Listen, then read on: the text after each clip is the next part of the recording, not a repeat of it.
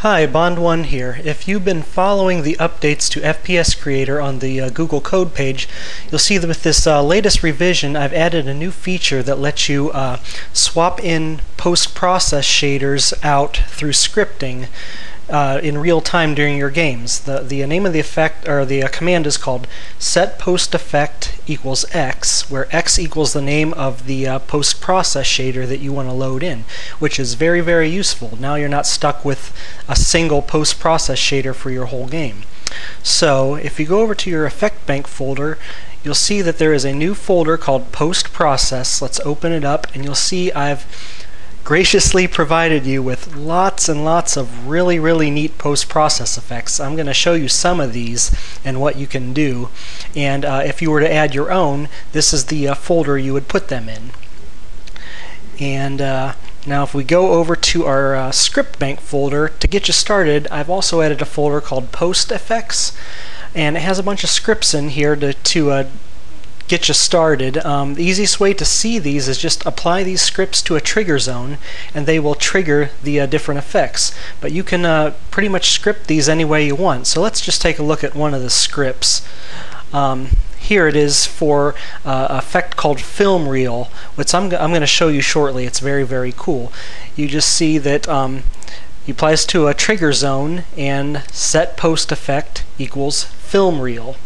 That's the name of the effect file in the folder I showed you previously. And that's it. You can swap in as many shaders as you want and swap them out.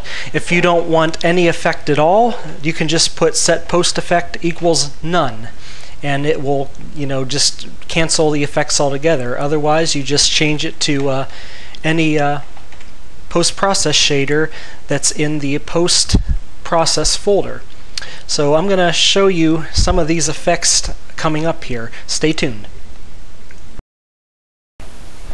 Okay, here we are in the good old Metro Theater. Just beyond these doors I've got a trigger zone set up. So let's step back in time to the 1920s. Here we go.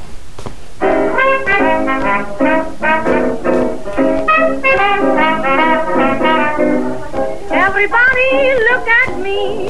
Really neat film reel effect. Great for horror games or flashbacks or anything like that. And if I step back through the doors, it's gonna go, I've got another trigger zone set up. It's gonna go back to normal. Yeah, there is how it works. You can swap in post shaders and do whatever you want.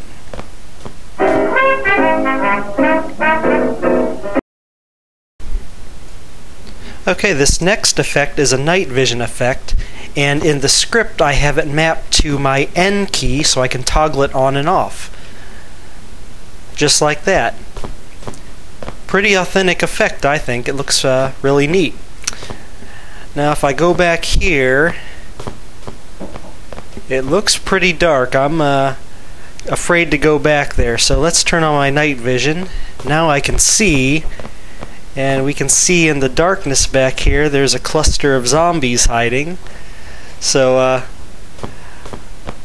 with my trusty night vision, I don't have to be afraid of the dark. Pretty neat effect. Alright, let's try another one. This one I call motion sickness, so I'm going to step ahead here and trigger this. And we get this dizzy, blurry, like blurred vision effect. This would be really good to trigger this shader when your character's health, or the player's health, gets low, and you kind of get dizzy and your vision is blurry. And I've seen this effect a lot in newer games. So that would be a cool effect to trigger when your player is really weak or near death. Okay, let's try another one. I'm going to step ahead here and trip this effect that I call Surreal. There it is. It gives everything kind of a blurry, dreamy-like effect. This would be good for, I think, like a dream sequence or something like that, where everything kind of looks surreal. Pretty neat effect. I like this one.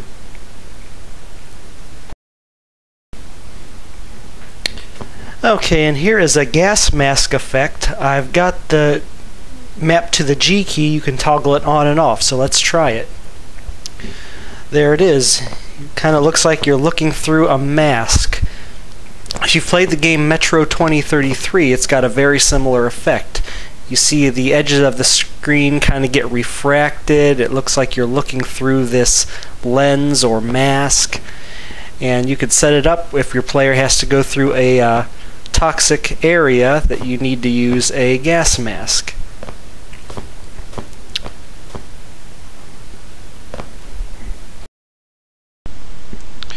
Okay, and that'll do it.